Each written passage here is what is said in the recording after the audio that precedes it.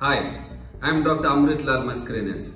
I am a consultant spine surgeon at Manipal Hospital Millers Road.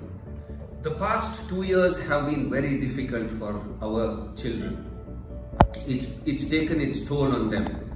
They have not been going out, they have not been playing too much. So as a result of which, their muscles have undergone a lot of disuse. They have been glued to their screens, watching movies and chatting with friends online.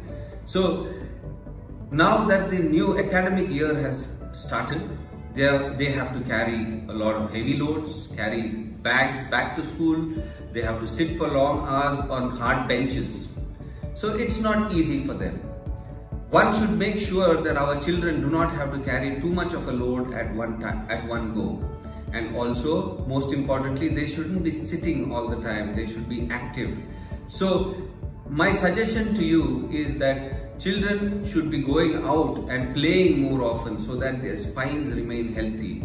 As you know, the spine is the center part of the body. And if you can keep your trunk and the central part of the body fit, flexible and strong, then the child can go on to do a lot of physical activities.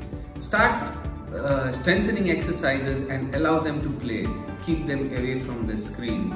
And then you'll have a child who doesn't have any problem with his spine. Take care of your children by letting them play, exercise regularly, and maintain proper posture in school. Make sure that there's adequate cushioning and support for the back when they're sitting for long hours in school or when they're doing their homework.